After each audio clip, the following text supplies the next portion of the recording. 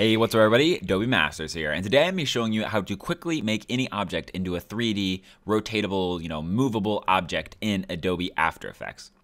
So as you see right here, we have the text up here, which is 3D, and we also have this logo right here, which is 3D, and what we can do with it is we can actually rotate it like so. If we go into its properties right here, we can rotate it and it rotates as a 3D object, allowing you to create those sort of like rotation animations. And that's what I'm going to be showing you how to do today, so let's get started. First thing we need to do is just create a new composition. And in the composition settings, when you're creating the composition, you actually want to move over into the 3D renderer, or if you have a previous version of Adobe After Effects, it's usually in the advanced tab. Somewhere in here it'll say the 3D renderer.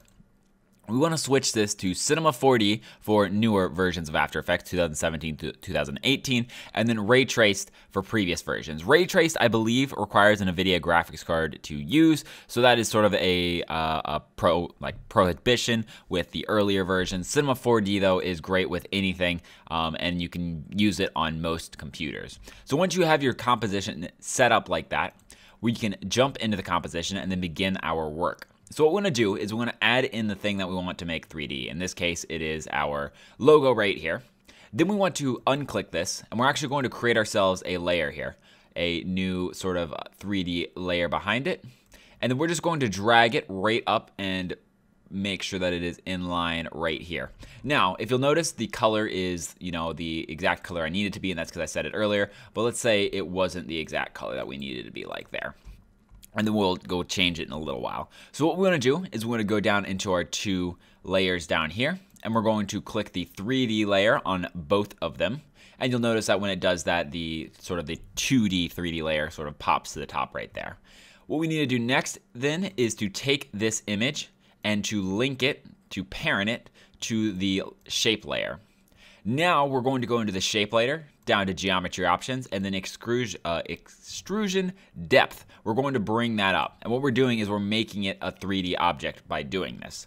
Since this is parented to this one, it'll now rotate and move with it. So now if we go into this top layer right here, we can rotate it, and you'll notice that there is a 3D object here. But if you also notice, it's not the right color, it says black.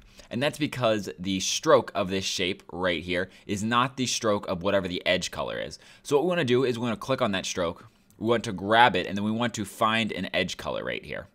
And so let's go with this because this is the edge color as well. We'll click OK, and then you'll see that it changes to the right color, and now it's a little bit of an illusion. It looks like it's actually a 3D object when really what we've done is just pasted a texture onto the front of the object.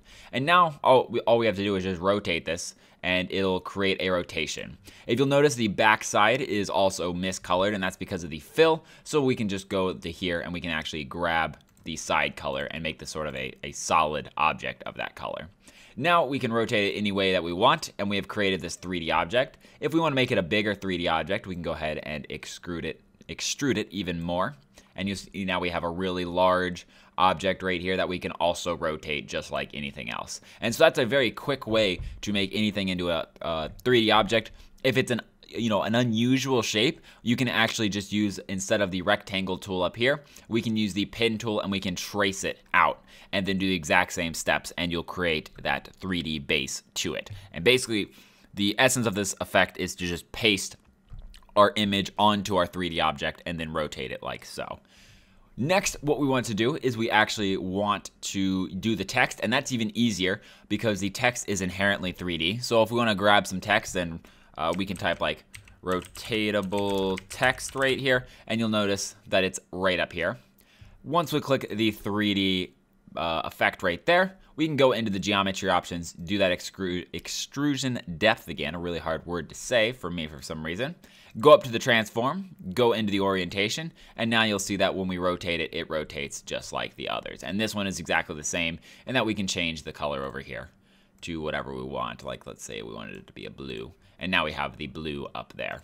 And so we can rotate it and kind of just have whatever we want to do with it as a 3D object. These also accept lights, so you can generate a light using After Effects and position it, and these will reflect and sort of reflect that light off of them, which is pretty neat because you can just take 2D objects and make them look like 3D objects in an environment like this. So that is how you do it. Really pretty simple, just by changing the renderer to Cinema 4D. We get those extrusion depth switches down here, and we are actually able to just create 3D objects really fast, really simply. Thanks everyone for joining me. If you have any questions or comments, go ahead and throw them in the comment section below on our website at adobemasters.net. If you want to see more videos similar to this one, go ahead and hit that subscribe button. I make a video every other day on Adobe related products. And until next time, guys, see ya.